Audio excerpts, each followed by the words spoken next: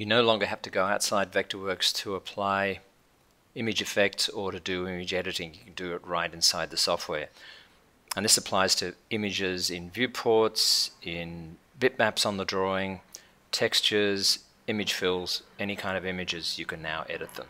Let's take a look at how we can put this to use. So here we have a section viewport, and I'm a bit disappointed in the render. I want these walls to be a lot lighter, and I could mess about with lights for a while, but let's just do it using the apply image effects. And the viewport needs to be updated for this to work, which this one is. So we'll click apply image effects, then come in here and look at this. So we've got our preview image here.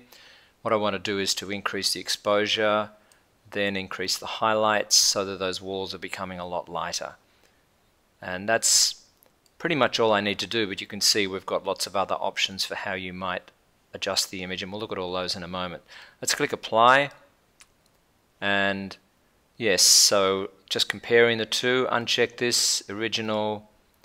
So this is looking more like how I want it to look. But I'd like this to look a little bit less sterile. So let's go in here and turn on sketch hidden line results. And you'll see now that image effects is grayed out because the viewport needs to be updated. So we'll go ahead and update the viewport. And that's looking a bit better, but in the image effects we have this ability to add soft edges, and in an extreme it's going to soften the edges of the whole thing, but I'm just going to add a little bit of soft edges to this, and that's really going to just take away the harshness of the edges and just make the whole thing look a little bit more artistic, I guess, for want of a better word. Let's look at other forms of image effects.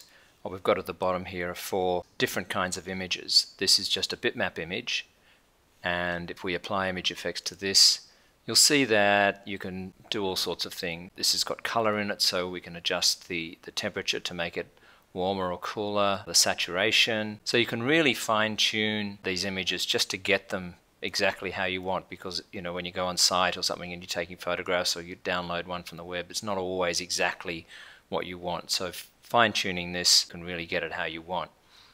This brickwork could be white, but you took the photograph of it and it turned out to be gray. So again, we can go image effects and look at this and increase the exposure and maybe the highlights. Click apply, and let's compare those two. That's without, that's with, so that's looking better. Now this one, I'm going to demonstrate 2 things. Firstly, if we look at this and expand the object info palette a bit, you can see that this is quite a large JPEG for such a small image.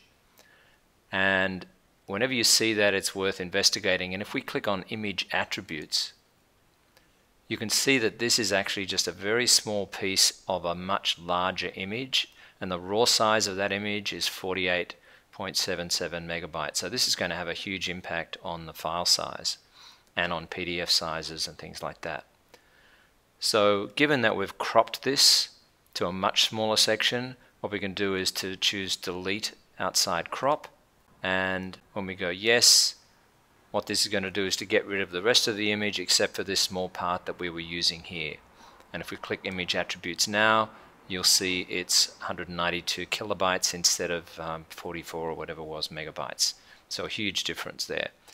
Now sometimes you do have to then get rid of the crop object, just as a tip. So when we turn on image effects, we get the correct preview here. If the preview doesn't appear, sometimes the crop is doing it when the crop is matching the size of the image. So again here, you know, we can do whatever we needed to do here to get this looking how we want. So finally, there's other places in Vectorworks where images are used.